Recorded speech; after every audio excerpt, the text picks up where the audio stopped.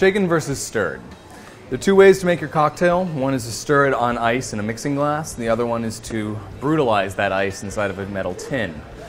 Generally speaking, liquor on liquor drinks are stirred. Anything that involves a lot of citrus or needs to be light and airy will be put in the shaker. Shaking is going to incorporate air into the drink, whereas stirring it sort of lets everything blend together and get nice and well melded. So depending on what you want, you're going to shake or stir your drink. An old-fashioned, for instance, is always going to be stirred. If you see someone shaking a Manhattan, you have my permission to throw things at them. They need to be stopped. I did that once. I was at a bartending audition for a job. God help me. The man shook a Manhattan. I thought the GM was going to pop a blood vessel. It's beautiful. You know, a liquor drink, like an old-fashioned or a Sazerac, it's going to go in the mixing glass, pours out, and it's going to be silky and even on the tongue. We're going to start by stirring a cocktail, and we're going to make a rye old-fashioned. A rye old-fashioned is simple. Sugar, spirit, waters, and bitters. We're going to put in about 2 ounces. I'm a professional. I know exactly how long it takes to pour 2 ounces out of that.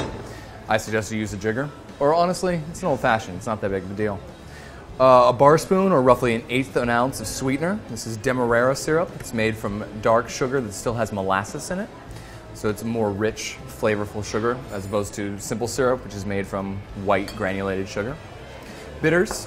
In this case, we have Angostura, which is your classic cocktail bitter.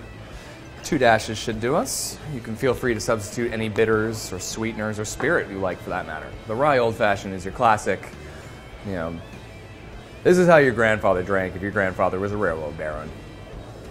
Mine was not. You add ice, which you can crack or not crack, depending.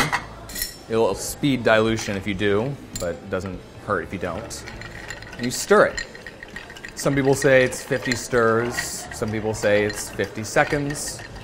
I just do it until it looks right, smells right, and, you know, taste everything. Taste, taste, taste. That's what you're doing this for, after all. And that'll do us. Take a nice, good old-fashioned julep strainer. We, of course, use pre-chilled glasses because why wouldn't we? You can stick them in the freezer. They'll chill up pretty quickly. Glass is a very bad thermal conductor, but once it gets good and cold, it'll stay that way. Strain it off into the drink. You'll notice we avoided the brandied cherries, the orange wedge. Those are options for your old-fashioned. But they reflect a later period in the old-fashioned's development, one where Prohibition had reduced the quality of the spirits to being basically bathtub spirits, and you wanted as much sweet, floral flavor as you could get to cover the fact that you were basically drinking wood alcohol and you were gonna go blind. You're still gonna go blind on this if you work at it hard enough, but it's a lot tastier, trust me. Cut an orange twist, carefully, very carefully. Express the twist by taking it in your fingers like so and bending it in half gently. You can't see it in the light, but there's a little shower of essential oil that goes on top and it gets shinier on top. Wipe it in and enjoy.